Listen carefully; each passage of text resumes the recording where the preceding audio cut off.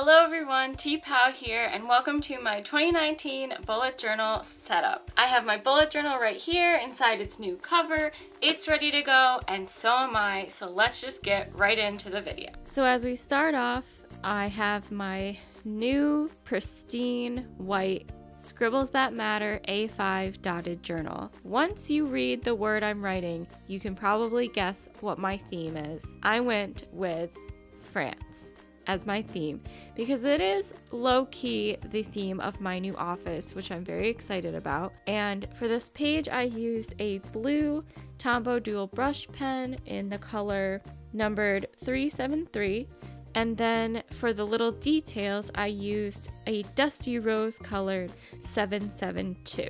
For my 2019 at a glance page, I wanted to keep the drawing simple. For my 2019 at a glance page, I wanted to keep everything simple. So at the top, I drew a minimalist line drawing of the Paris skyline. And I thought that was really cool and something really easy to include that, you know, screams Paris without being too difficult to draw. Obviously, the at a glance page takes forever to do, but it's totally worth it because I find myself referring to it all the time, and it is the most nerve-wracking page because I feel like if you make a mistake on this, it's just so heartbreaking. I give a lot of credit to everyone I've seen on Reddit who's posted their mistakes because that would kill me slowly inside. To draw the skyline, I just used my Micron 03 pen. I also used that to write in the months, and I used an 01 to write in the actual dates. I went back and I highlighted each month just to add a little bit of color. I used the same pink color, but I used a different blue Tombow dual brush pen in the color 451. And I don't know why, but whenever I finish this page, I feel so satisfied. The next page has a little bit of a backstory. When I decided on a French theme, the first thing that popped into my head after the Eiffel Tower, of course, was a cute bicycle with flowers in the basket. I don't know why I associate this with France so much because I see this kind of design everywhere nowadays, but I just knew I had to have it incorporated somewhere in my bullet journal. Of course, I picked light blue because that is my favorite color. It's the color of my kitchen, and of course the color of my dream car, the Volkswagen New Beetle convertible in Aquarius blue. I'm not the best drawer in the world, but I have to say that I'm very happy with the way this bicycle turned out. It's just cute enough, but it's not super realistic because I feel like everything I draw has like a cartoonish feel to it, and I'm totally fine with that. I always say that my mom had absolutely no artistic ability and she could only draw stick figures, and my dad can draw like landscapes that look super realistic like a photo, and I basically got the mix of that. I can draw, but only cartoonish figures. So not complaining, just explaining. So I didn't explain what this page actually is. It is my quote page. I have written the same quote in every single one of my planners since the finale of The Office aired. The quote is said by Pam in the finale. She says, "Be strong, trust yourself, love yourself, conquer your fears, just go after what you want, and act fast, because life just isn't that long." That resonated with me so much that I still, to this day, have written it and will continue to write it in every single planner that I ever own. Now, as you watch this, you're probably like, why is she choosing these colors, especially that brown? But let me explain. What I wanted to do different this year was to choose colors that go with the sentiment of each part of the quote. Be strong is in brown because that represents stability. Trust yourself is in blue because not only does blue mean tranquility or peace, but it can also mean trust. I chose to write love yourself in pink rather than red because pink tends to represent sensitivity, whereas red usually indicates passion and drama and that kind of love, like the fiery kind of love that you'd have with your significant other. But pink is more sensitivity, and I feel like when you love yourself, it's more you're being sensitive to your needs and you're taking care of yourself. So I chose pink for that. I wrote conquer your fears in orange because orange can represent encouragement and releasing inhibitions, so having courage. I wrote the longer parts of the quote in that turquoise blue just because I love that color and it matched the bike, so no real meaning there. But I wrote act fast in yellow because yellow represents optimism and energy. That's what all the colors mean. So if you looked at this initially and thought, wow, those are some interesting color choices, I hope they make sense to you now. It actually has a deeper meaning than just aesthetics, and I feel like we forget to do that in our bullet journals, especially because we're all posting them on Instagram and Reddit and YouTube, and we're so concerned about how they look and what other people will think of them that we forget that it's supposed to be a personal experience and it's supposed to be unique to us. So I hope we all can remember that as we go through the year. Nothing has to be perfect, and every bullet journal is beautiful in its own way. My next page is my goals page.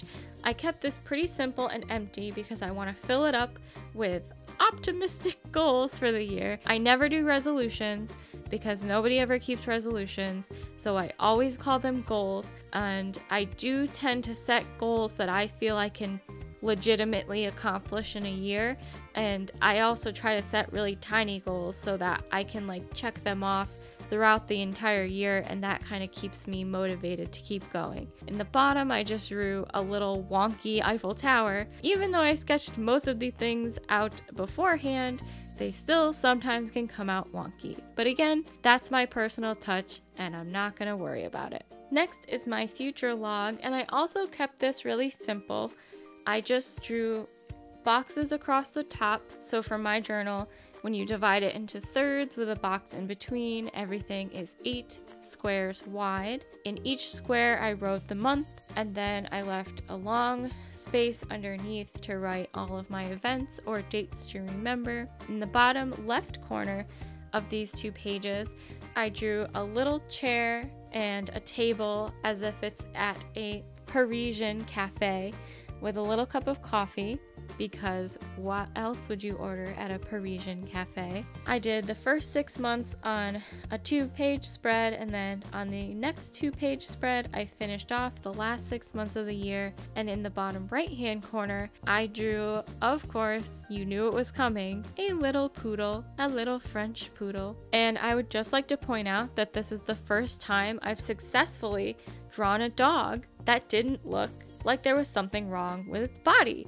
So go me. I went back and drew some thin lines between each month just to keep it separated, and that is my future log.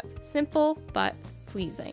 Now, I didn't want to put every single thing in French because I'm not that fluent, but I do know all the months. So I wanted to have a page that was just in French, and this is that page. I know my pronunciation is not good. Les anniversaires. The birthdays.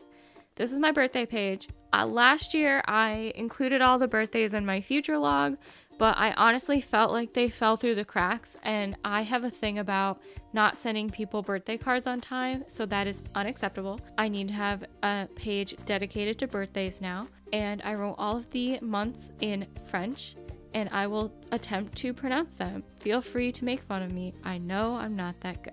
Janvier, février, mars, Avril, my birthday month, May, that one's easy, Juin, Juillet, août, August, Septembre, Octobre, Novembre, and December. I know I am the worst. I've been learning a lot of French lately because I want to go to the 2024 Olympics in France. So I took French in high school. I did not take it in college, but I've continued to learn it as an adult. So I can read it very well and I can write it very well. I'm just not good at actually speaking it in an accent, okay? Give me a break.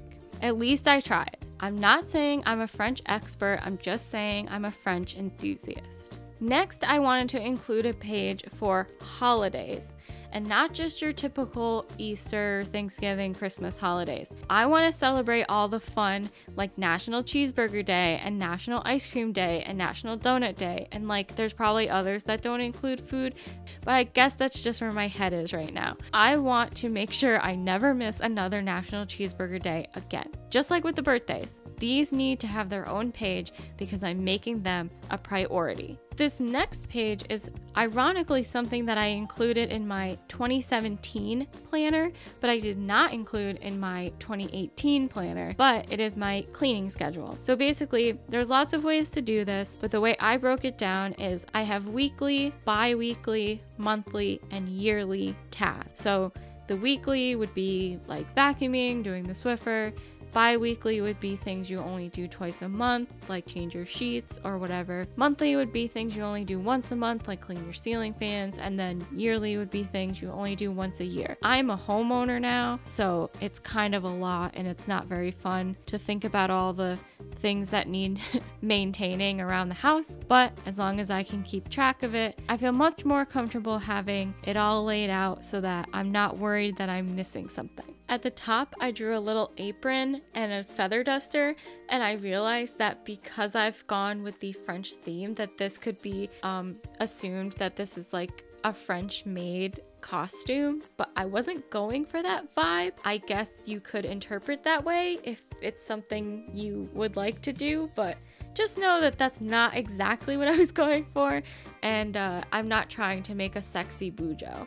Yes, next to my cleaning schedule is my other very adult spread.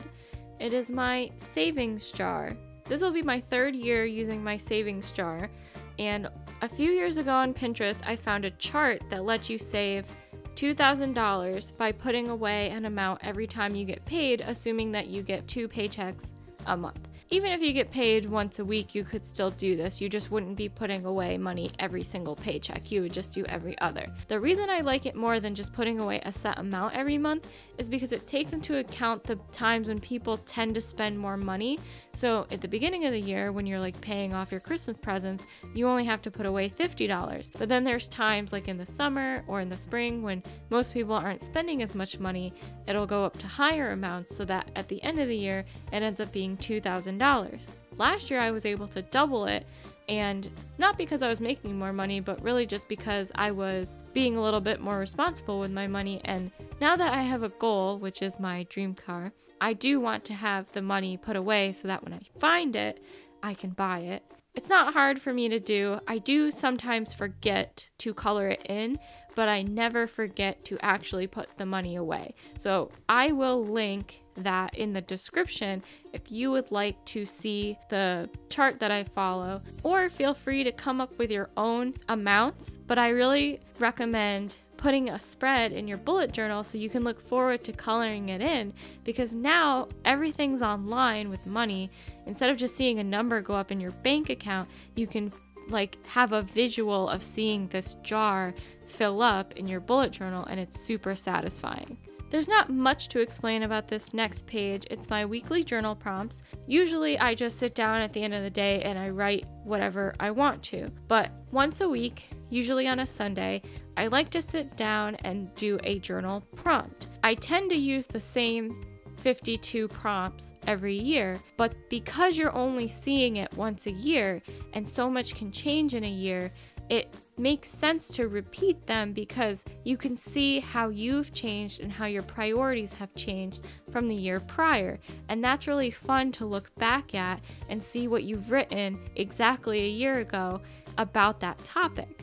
So I don't follow prompts every day, but I do the same 52 prompts every year. I will link that list in the description below.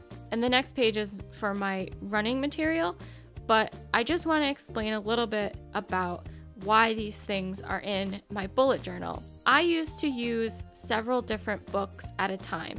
I would have a running journal, I would have a planner, I had a bullet journal on top of that once that wasn't my planner. I would have a diary, and I would have a book for just like ideas and thoughts, and it was insane because there's no way you can keep up with that many books. And that's just my philosophy. The less books or the less journals you have that have information you need, the less information that will fall through the cracks. And that's why I really love bullet journaling, is I can make a spread for any occasion.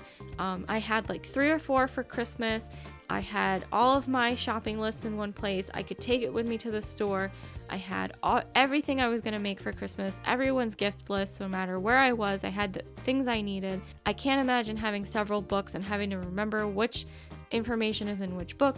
Anyway, I'm going to fully incorporate my running journal into my bullet journal. And that's where these 2 spreads come into play. I have my running goals, self-explanatory. I also have a place to write down personal records and milestones, because hopefully I'll be making a lot of those this year because I have some pretty lofty goals. My ultimate goal is to run the Boston Marathon. And even though I've been running for a long time, it never was my goal. I just like to finish races. I liked to do fun races. And for some reason, I have decided that I'm at least gonna do a real college try to run the Boston Marathon. Obviously, not this year. I have a few years leading up to that, but my big goal this year, and it will really determine if Boston is an option for me, is to run a half marathon in under 2 hours. If that doesn't sound hard to you, then you're probably more athletically inclined than I am. But for me, I've done several marathons and even more half marathons, and I have never done a half marathon in under 2 hours. So that is my goal this year. On the next page, I have a training schedule, which is, I'm not going to be training all the time, but I basically have mapped out sets of weeks that I'll be building a base, and then I'll be doing some 5K training, and I kind of have a 5K and a 10K race in mind that'll serve as checkpoints to see how I'm working towards the goal of the sub 2 half marathon. So I'm kind of going to train for those other 2 shorter races just to see if I can actually achieve the main goal this year. And then at the bottom of the page, I have, for the first 26 weeks of the year, my weekly mileage, and that's just going to be a bar chart. And I think 1 square will equal 1 mile, because I don't think I'm going to be going over like 20 miles in the first half of the year, but I have to double check on that. And if that's the case, then 1 square will just equal 2 miles, and my weekly mileage probably won't go even close to 40, but it might get close to 30. So I have to figure that out before I decide, but I still have time before I get there. So once I finished all of my spreads, I went back to fill out my index, and I'll be using the magnetic bookmarks that I mentioned to mark off certain pages that I feel I'll be referencing more often without, having a bunch of stuff sticking out of my notebook. And that is it for my 2019 bullet journal setup. I can't wait to see what everyone's done this year. I feel like every year the community just gets bigger and bigger, and it's so exciting to see everyone's different styles and their bullet journals. Thank you so much for watching. Part 2 is coming out tomorrow, so please subscribe so you don't miss it. And I wish everyone happy holidays and a happy new year and happy planning.